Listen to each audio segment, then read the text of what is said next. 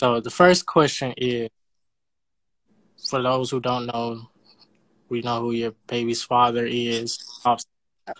People Okay. want to know if you dropped your song "Like Me" as a diss record to his now. No, I was actually in a toxic relationship. Let me tell you the truth about the situation.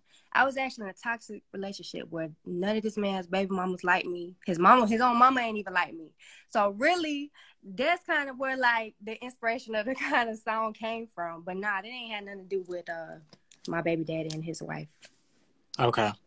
Okay. That Great. actually made that song even before that altercation with me and her even happened. So, but hey, that's just the way, the internet gonna take something and run with it.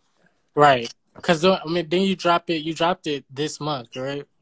The I video. dropped the video this month, but I dropped the song a couple months ago. In like Okay. May, I think. Okay. I dropped it in May. But I just dropped the Okay. video. Yeah, I just dropped the video like a week ago, probably. Okay. And then the second question is, people want to know if you guys are back together or working Nah, to get back.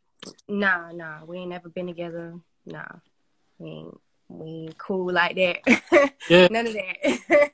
Yeah. Okay. I just wanted to Mhm. get that out the way because that's what a lot of people wanted to know Oh, from the okay. beginning.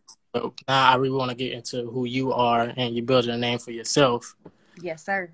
How long have you been pursuing music? Like, seriously? Like professionally, I'll probably say about, let me think. Shit, probably about like 7 years, for 7, 8 years, or I don't know. Probably about 7 years when I started like for real trying to take it serious. But I just really wasn't consistent enough for real. Okay. But now I'm taking it a lot more seriously. I be recording myself and shit like that. Like the Like Me record, I recorded myself and then I Okay. just, send out the get mixed and do it like that. So it's easier for me as a mother to do it like that. Right. 'Cause I got my kids. Long nights in the studio. You can't really do that with. Exactly. And get up for school in the morning. Now they got virtual school and shit. So this shit.